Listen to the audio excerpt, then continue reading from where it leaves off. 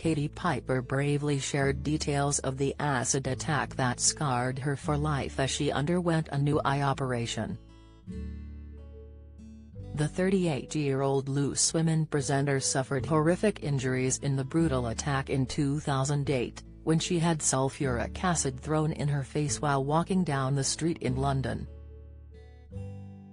She had burns to her face, chest, arms and hands, and was left blinded in one eye, and has undergone 400 operations since the attack. In a post on social media, she documented her latest surgery, which involved having an injection in her eyeball to repair some of the damage to her cornea. "Yesterday I went back to Center for Sightseeing for more treatment. I saw the incredible Shiraz Daya, my amazing doctor who has helped me throughout the years to regain some of my sight," Katie said of the op. The Loose Woman panelist, who suffered horrific injuries to her face, chest, arms and hands, including being blinded in one eye, outlined the process. "The procedure was a PGRF treatment and involved an injection into my eyeball, which I wasn't looking forward to, but jokes aside, I'm so grateful for the skill of all the team and advances in modern medicine," she continued. "This journey of treatment will hopefully help my cornea, which I am having ongoing problems with," the mom of two added.